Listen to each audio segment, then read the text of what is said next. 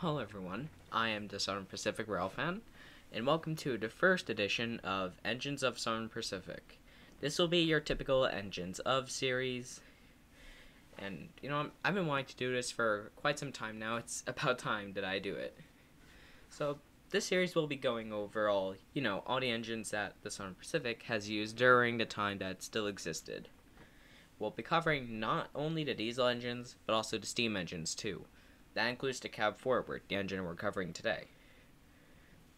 So, let's get into the video. So, we're going to start off with how the cab forward came to be and its history. Cab forwards were a very distinct locomotive found worldwide only on the Southern Pacific and used over the Sierra Mountain Range as well as the railroad's main line between Dunsmuir, I apologize if I said that wrong, to Portland, Oregon. If you take a look at the engines, you'd think they were facing the wrong way. This was actually on purpose as the engines' names literally describe themselves, cab forwards. There's a good reason for this. With traditional Malay 2882 locomotives, the back of the cab is exposed to outdoor elements, meaning that in tunnels, steam could flow into the cab, causing some issues. The Southern Pacific solution?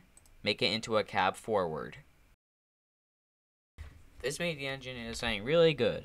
When in service, they proved to be way more reliable. The crews were protected from the elements, steam and smoke from the engine couldn't enter the cab.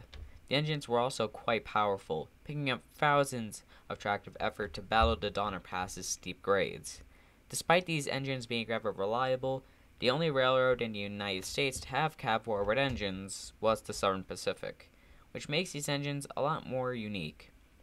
The one major problem with the cab-forwards was that, unlike traditional equipment, in the case of a collision, the cab would be the first part of the train to be striked. I actually find this a bit ironic as, nowadays, all modern diesel and electric engines usually have cabs at the front. Luckily, no such instance ever occurred for these beasts, and they had a very successful career for the Southern Pacific.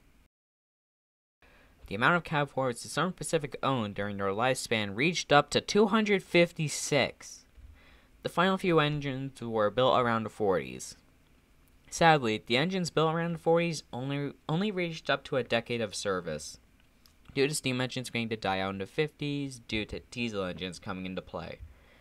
After the 50s, the cab forwards finally began to die out, and it seems like all but one of them had been scrapped. Luckily, Southern Pacific Cab Forward 4294 has been preserved and now sits on static display at the California State Railroad Museum in Sacramento. While the engine is now preserved at the museum, it is unlikely that it will be ever restored to operation.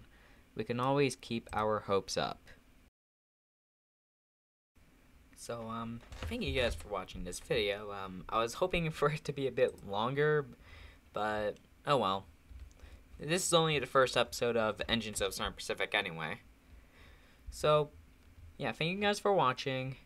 It should probably be obvious, but I don't actually own any of the pictures used in this video. I pulled them all from Google image search basically.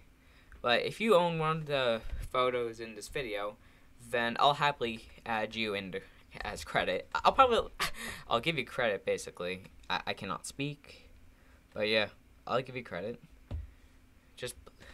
I don't mean to steal your content, but hey, this is not for profit anyway. I don't even have monetization on.